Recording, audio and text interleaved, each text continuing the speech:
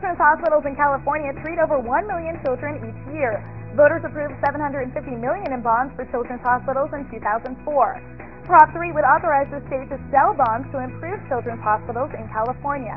A yes vote means the state could sell $980 million in bonds for the construction, expansion, and re-equipping of children's hospitals. A no vote means the state would not sell these bonds. Now, supporters say Prop 3 will modernize these hospitals. Prop 3 does not raise taxes, and it would help children's hospitals increase bed capacity.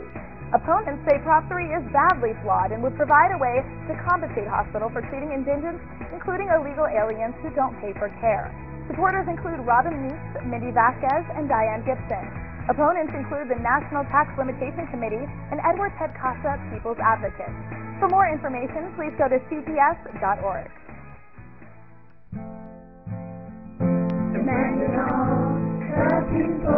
California Children's Hospitals take care of thousands of kids with leukemia, cancer, serious illnesses, and injuries. The Children's Hospital bond doesn't raise taxes. It saves lives. Imagine that. I'm Jamie Lee Curtis. Please vote yes on 3.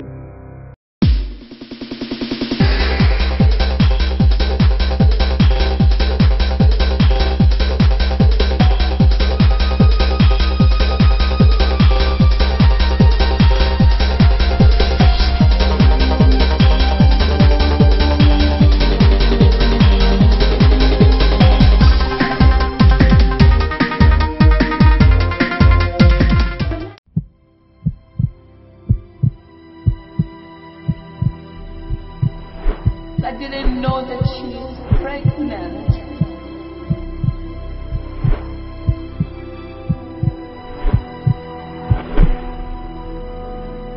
I was told my 13-year-old daughter is here for an abortion. I need to see her. I am her mother. I didn't know anything about this. I didn't know that she is pregnant. Parental notification is not required in California. I need to see her. Please.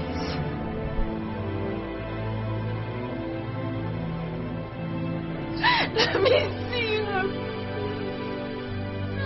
Let me see her.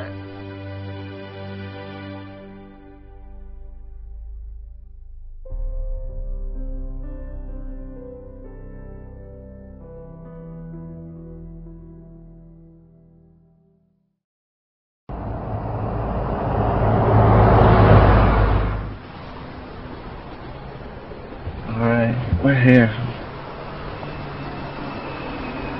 What's wrong? I don't think I can do this, Joe. I think I want to keep it. Oh, there's nothing to be scared about. It's just a quick procedure, in and out.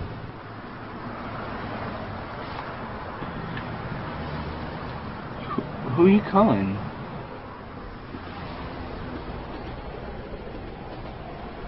Ashley.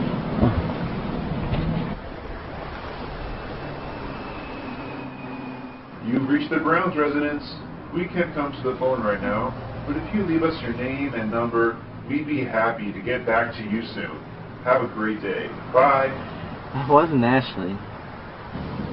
It hurts when you lie to me, Helen. I'm sorry.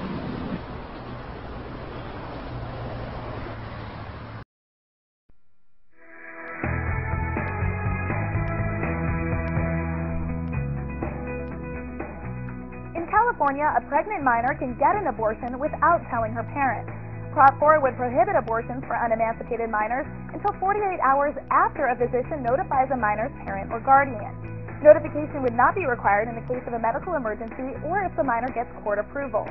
A yes vote means California law would be changed to require a doctor to notify, with exceptions, a parent of a minor before an abortion. A no vote means minors would still be able to have abortions without notification. Supporters of Prop 4 say close the loophole allowing minors to have abortions without parental notification. Opponents say that Prop 4 puts teens at risk, perhaps causing a pregnant teen to choose an unsafe or illegal abortion. Supporters include Megan's Law author Barbara Albee and Dr. Joseph R. Zanga, past president of the American Academy of Pediatrics. Opponents include the American Academy of Pediatrics California District and the California Nurses Association. For more information, go to cps.org. It's a kid's prerogative to do stupid things, right?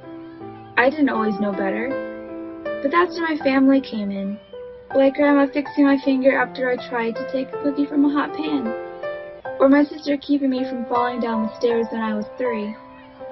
When I was learning to drive, there was Dad warning me about the dangers of drinking and driving. I guess you could say different members of my family saved my life on a number of occasions. But life changes. Decisions only get bigger. A 13-year-old girl was raped over 100 times by a 39-year-old man. When she got pregnant, he took her to Planned Parenthood. Twice. Her mother didn't know. He took her from school for a surgical abortion. Her mother didn't know. Planned Parenthood never reported this predator. He continued sexually abusing the girl for 6 more months. Sorry to burst your bubble, but someone needs to know. Vote yes on Proposition 4 and help stop child predators.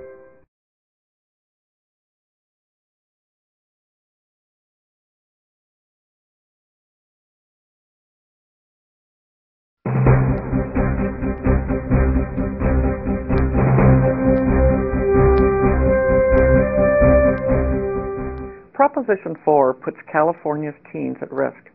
That's why the California Medical Association, the Teachers Association, the Nurses Association, and Planned Parenthood all oppose Prop 4. Parents rightfully want to be involved in their teens' lives. We want our daughters to come to us, and the good news is most do. But for those who can't because they fear being kicked out of their homes, beaten, or worse, Prop 4 puts them in harm's way.